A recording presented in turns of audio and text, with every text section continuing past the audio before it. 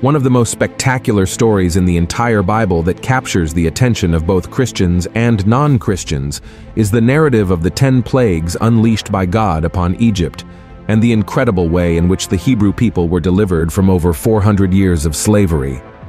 The 10 plagues recorded in the book of Exodus are a series of disasters that the Lord sent upon the Egyptian people. In the face of Pharaoh's refusal to let the Hebrews go, let's see what the Bible says about this episode. Then the Lord said to Moses, "See, I have made you like God to Pharaoh, and your brother Aaron will be your prophet. You are to say everything I command you, and your brother Aaron is to tell Pharaoh to let the Israelites go out of his country. But I will harden Pharaoh's heart, and though I multiply my signs and wonders in Egypt, he will not listen to you. Then I will lay my hand on Egypt, and with mighty acts of judgment, I will bring out my divisions, my people the Israelites. And the Egyptians will know that I am the Lord when I stretch out my hand against Egypt and bring the Israelites out of it."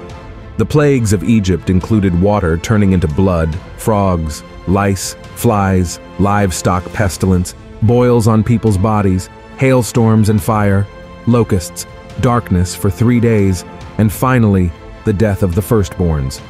If we continue reading until chapter 12, we will see that when Pharaoh witnessed the damage caused by the plagues to agriculture, livestock, and the Egyptian people, he would agree to release the Hebrews.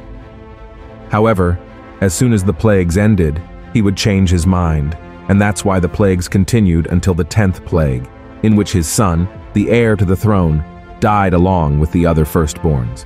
If we carefully analyze the story, we will see that the 10 plagues narrate the battle between the power of the God of Israel and the false gods worshipped by the Egyptians. On one side, we have Moses and his brother Aaron, and on the other side, Pharaoh and his priests, who attempted to replicate the plagues through their scientific and mystical knowledge. Even today, many people still wonder if the 10 plagues truly existed, and if there is a scientific explanation for their occurrence. The more people study the subject, the more they are amazed, and at the same time awed by the magnitude of God's power. In recent years, a wave of phenomena very similar to 3 of the 10 plagues of Egypt has occurred worldwide, leaving many people intrigued. Are they signs from God or just coincidences? In this video, I will show you what these episodes were and compare them to the plagues of Egypt. Is that okay? And in the end, we will try to reach a conclusion about the message that the Lord may be trying to convey to us. But before that, I want to ask you to leave a like, subscribe to my channel, and turn on the notification bell to receive updates whenever I post a new video. Now let's get started. Jewish tradition teaches that all the plagues that devastated Egypt during Moses' time will appear again before the final judgment. In light of this belief of the people chosen by God, the question arises, will the other 7 disasters strike again soon? Let's see the 3 signs that the 10 plagues may be resurfacing. The first plague, hailstorm. The Bible tells us that the 7th plague that struck Egypt was a very severe hailstorm. Let's read what is written in Exodus chapter 9. When Moses stretched out his staff toward the sky, the Lord sent thunder and hail, and lightning flashed down to the ground. So the Lord rained hail on the land of Egypt. Hail fell and lightning flashed back and forth. It was the worst storm in all the land of Egypt since it had become a nation. Throughout Egypt, hail struck everything in the fields, both people and animals. It beat down everything growing in the fields and stripped every tree. And just like in those times recently, hailstorms much larger than those usually recorded by meteorologists have appeared in unexpected places. In Saudi Arabia, for example, one of the hailstones that fell from the sky was the size of a basketball. In Swaziland, near South Africa, the hail was so intense that it killed entire herds of cattle. And that's not all. A storm with winds of 116 kilometers per hour and hailstones the size of golf balls destroyed houses, cars, killed animals, and left some tourists injured in Australia. The interesting detail is that the country was experiencing one of the largest wildfires in history. The flames consumed the forests for more than 4 months without ceasing, not even for a single day. And in the time of Moses, God sent the hailstorm to show Pharaoh that it was he who had complete control over nature, not the god Iris, whom the Egyptians believed had power over the heavens, the air, and the earth. And today, what would the Lord like to say to us if these hailstorms were truly signs of his wrath? Could he be telling mankind that he alone can act on Earth's climate and that human beings are disrespecting his divinity by assaulting the environment with so much pollution and deforestation? When the Lord created the heavens, the earth, and everything in it, he saw that it was good, and we have no right to destroy them.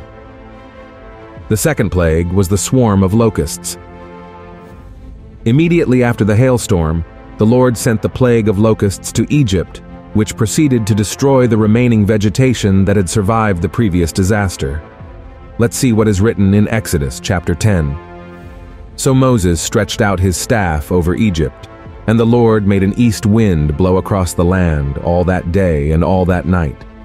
By morning, the wind had brought the locusts.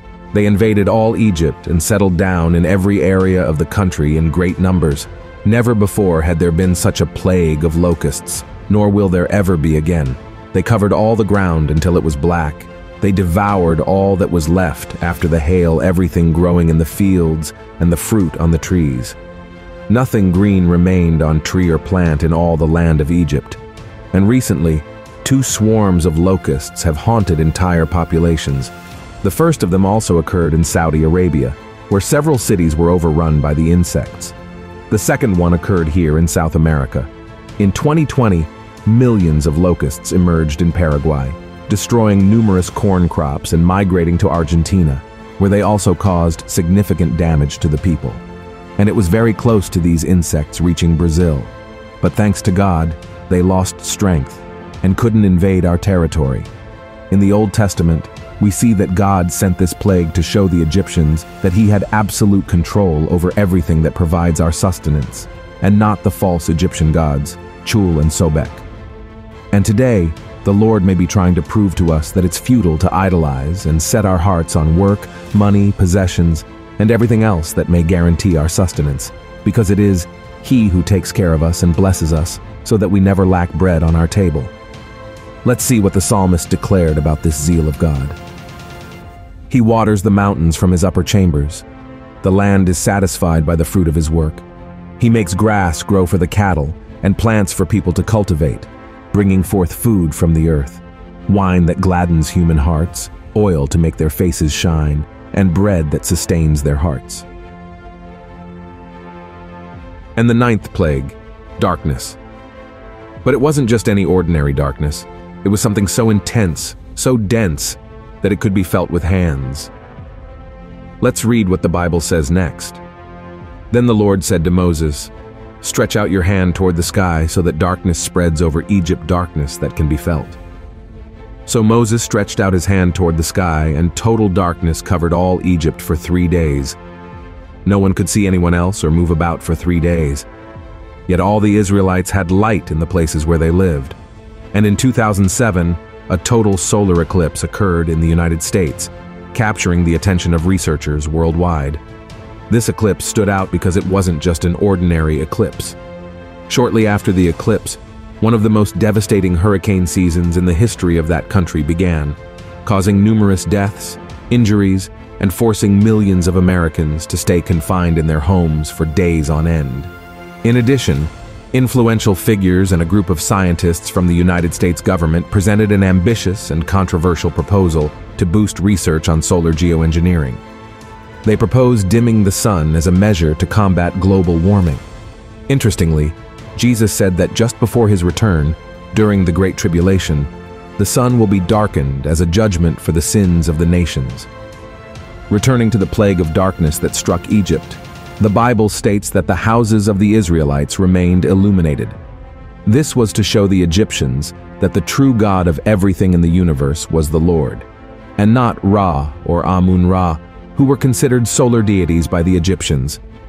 Today, the message that the Lord may be conveying to us through these increasingly darker and more disastrous eclipses is that He is the light of our lives.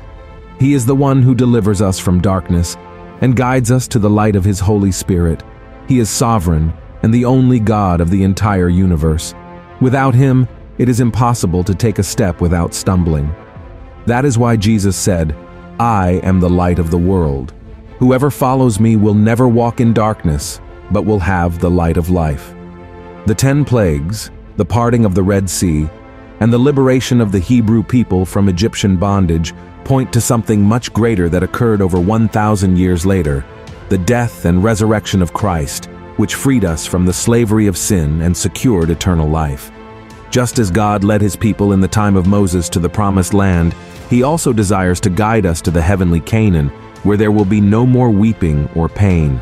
Therefore, we must surrender our lives to Jesus, repent of our sins, and follow him every day. And when Christ returns, we will be with him for all eternity. Amen. If you enjoyed this message, share it with your friends and subscribe to my channel. May God bless you.